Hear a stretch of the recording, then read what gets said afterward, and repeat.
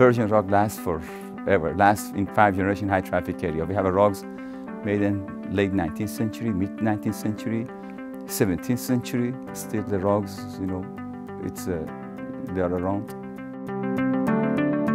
I'm born in Iran and grew up in Iran. I finished my school in Iran, and after that I went to Dubai. And I was in Dubai for 5 years, and I moved here in 1993 and started my business around 1994. Tulsa is central and to raise a family. It's good, it's easy to go east and west. I like Tulsa. Yeah, I'm a third generation in this business. It's a good experience. That's why I learned this business. Yeah, people from the family. They taught me how to make the rugs and how to buy what kind of rug is good, what kind of rugs, you know, what kind of rugs you have to deal with it. And with the customers, that can actually is a two different culture in Iran and America. When I come to America, really totally different. You have to do totally different deal with the customer than when you do deal with Iran. And I learned it here in America myself, how to deal with the customers. The process is the first of the year and end of the year.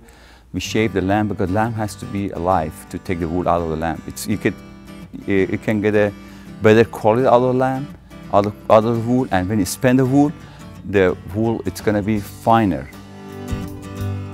After spun the wool, we have to find a person to create the design for us, and after we create the design, we have to find another person to tell us what color to put it, to kind of the color, you know, doesn't blend together, it doesn't fight. After we find out about the color, we have to dye the wool the color we want it with natural sources. And like pomegranate, saffron, or that kind of stuff, we have to dye the wool the color we want it. After we find out about those two, then we have to find a family to make it for us. Because Persian rugs made not in a factory, made in individual houses. And then we have to find a family and give it to the family, and they make a rug for us. Average rug is about 300 knots per square inch. It takes about for 8 by 10, 300 knots per square inch. It takes about almost a year and a half to make it. Yeah, because they have to, every individual knot, they do it one at a time.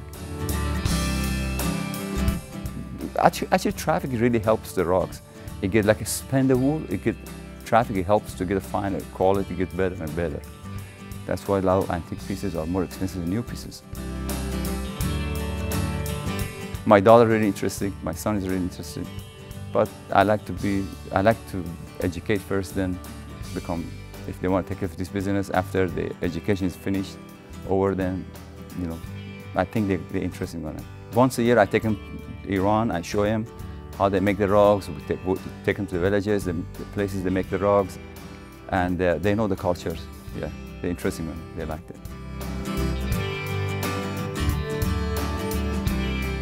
When I buy a rug really for a store, I feel like I want to buy for my house. I check it, make sure it's good quality. I feel like if I buy for myself and try to bring the best rugs in Tulsa.